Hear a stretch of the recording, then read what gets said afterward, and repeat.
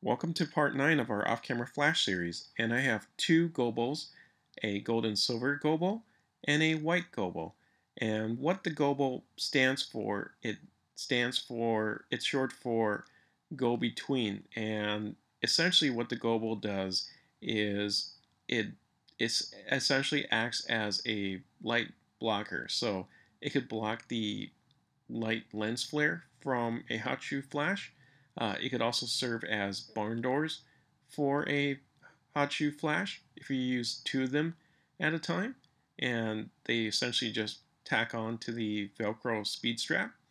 It's Velcroed on both sides, so you could use either the gold or silver side or the white side on the white one, or you could also flag it with the black one too. And it's actually just a very simple device. There's just a small little wire that's holding it shape in there. And I'm just going to bend it because mine got bent kind of funny in shipping.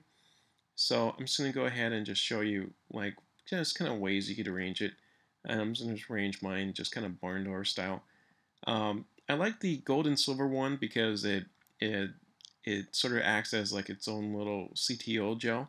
It kind of warms up the reflection, and I like to use this as a barn doors with the white one. Nothing wrong really if you want to use two of them at a time, but I'm just going to fire the flash, and you can see that it's traveling the the direction with the gobo. And this works pretty well if you got everything zoomed in pretty tight. If you have it zoomed pretty wide, you may want to use like a larger gobo.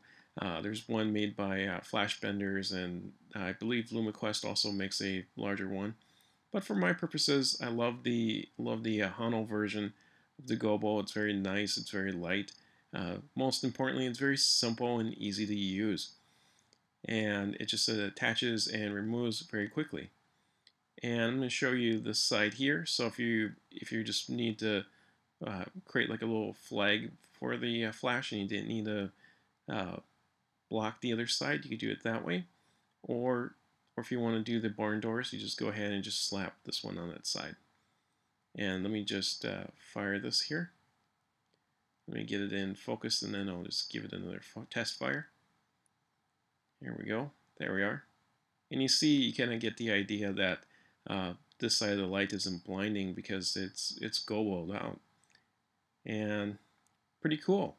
I really love this little time-saving device. It's also a great little artistic time saver too. Thanks for watching, and remember, everything matters.